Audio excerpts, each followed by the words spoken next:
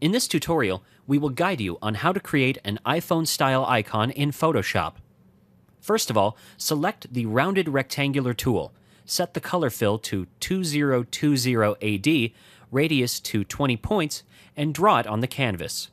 Align it to the center of the page.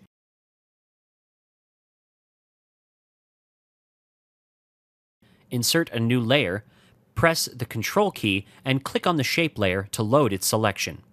Once done, contract the selection by 10 pixels and give it a stroke of 5 point, using the white color for the fill.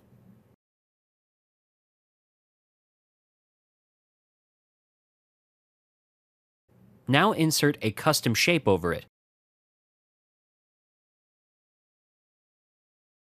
Open the blending options, move over to the inner shadow tab, and change its opacity to 50%.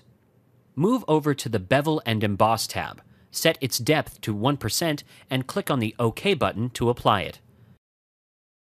Now insert a new layer. Select the Gradient tool, choose the Foreground to Transparent option, and apply the gradient from top to bottom. Insert a new layer once more.